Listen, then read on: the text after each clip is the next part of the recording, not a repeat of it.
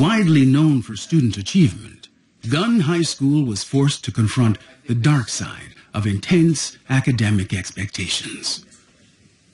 It's very important to put social, emotional, and academic learning on the table together and work productively at all of that at once. When we ignore how children feel, how they are learning to be in the world and interact, we imperil them in a number of ways.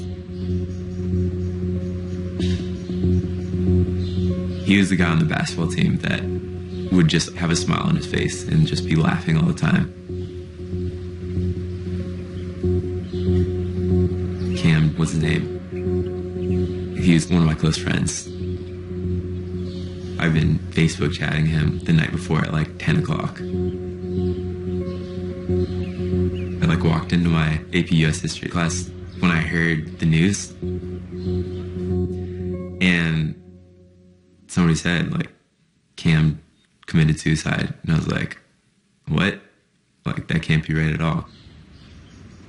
I had never cried so hard. I definitely went through the denial phase for the next couple of days. I was like, damn. So, yeah. One of our former students died by suicide, and 2 months later, one of our current students died by suicide, and a month and a half later, a third student died by suicide. And it was a pretty tumultuous time on our campus. Suicide is among the leading causes of death for teens. Since 2009, Gunn High School has experienced 8. More than half of them occurring within one school year. There definitely was a culture of blame in the community. The sense was that there was a culture of academic competition, and our high school or the academic stress may have been one of the root causes. I think definitely some people at our school do feel sort of a need to succeed, and they push themselves really hard. I just looked at the situation and I was like, this shouldn't be happening. Something has to change. In response, Cole teamed up with his friend and classmate Chloe Sorensen to launch a wellness committee. One of the things that Cole and I were talking about when we were creating this position, having someone to coordinate all of these different initiatives and these efforts that we have on campus. Alongside teachers, health practitioners, and administrators, they're working to change the school culture by reducing student stress and improving emotional health. Gunn now offers adolescent counseling service, and that's pretty much a psychologist that you can go to and talk about whatever you need to talk about. In addition to counseling services for students, among the many changes at Gunn High School was a new bell schedule. We really tried to invest in students having a little downtime between their focused learning experiences. So we went with a block schedule. Students had fewer classes per day. We extended lunch. We extended the passing periods. Pretty much every possible decision that I make about this school, I make through the lens of, is this going to contribute to student well-being? One of the biggest changes was getting rid of an optional early morning class that had some students arriving at 7:20 a.m. That decision was in response to a lot of pressure from the professionals who know about sleep and mental health. Many of the pediatricians who work with our students understand that they aren't getting enough sleep. There's just a litany of things that go south if you haven't had adequate sleep. UCLA basketball was... The most scary thing is depression and the start of these mental health issues. Kids who are sleeping less have more suicidal ideation. In adolescence, sleep can become a matter of life and death. Why?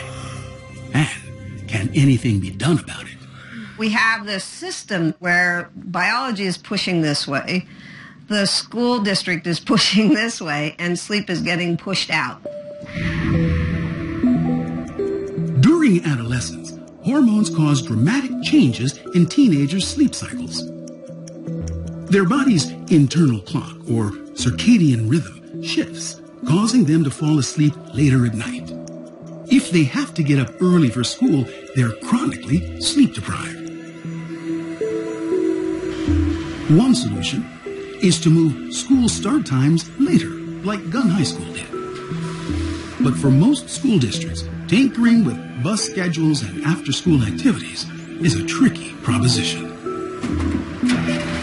My concern has become, what do we do when school districts can't change the start time? Is there a way that we can move that window for sleep? I'm a senior. I'm not even an adult yet. I don't remember anything from my bio class in freshman year. And so I think like the academic stuff is not as important as like teaching students how to take care of themselves and how to be happy. I think if you teach kids how to manage their life, they'll be successful. For mental health, we need to be given those tools. We constantly learn about how to fill our minds with new information, but when do we actually learn how to empty it and make some space? Breathe in. Stress. Gunn High School is trying mindfulness training as part of its physical education program. Reverse, breathe in back. Out of all this that happened to our school, one good thing that happened was that culture of checking in. How you doing? How you doing? How you doing? And then not just saying, I'm okay, or I'm good, but like actually caring about, like, how are you actually doing? When social emotional learning is being fostered, the kids have the tools to center and calm themselves, to be a good member of the school community and a contributing member of the broader community. All of those things together allow us to create a very different educational experience that has proved to be much more successful. Our schools need to build a sense of community in that students have to feel that they belong not only in that community, but that they belong in society, that they're going to be major contributors in society. That's what a school of the future has to do. The school of the future will engage young people and always refine itself to meet them where they are and get them to where they need to be in order to have a successful life and fulfill their dreams. The school of the future must address the impact of adversity on children's development. The school of the future must recognize that human beings want to learn. And if you give them an environment where it's safe to fail, safe to learn, safe to collaborate, you find joy in it. The school of the future will be more individualized and more experimental for all of the people in it as they learn to innovate together.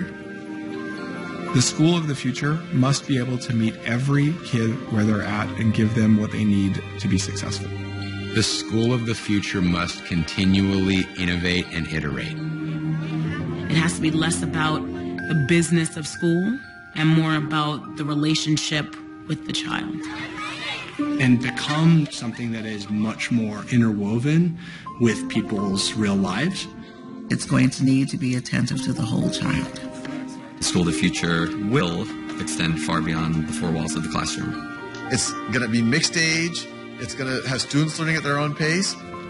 I think the school of the future is going to be a happy place.